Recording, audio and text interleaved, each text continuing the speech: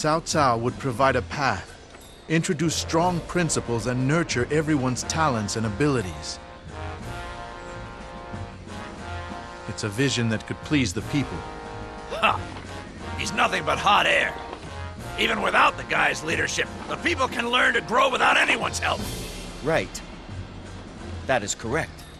By working together, they can teach themselves the proper path. And yet, it assumes that they know what to do.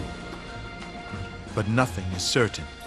But giving them hope and guidance is Brother Bei's task. That's why we're here, isn't it? To help him? I fear we have no choice but a battle.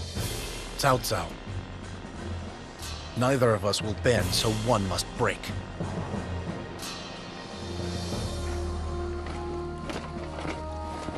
Friends, let this be the final battle that our poor land must face.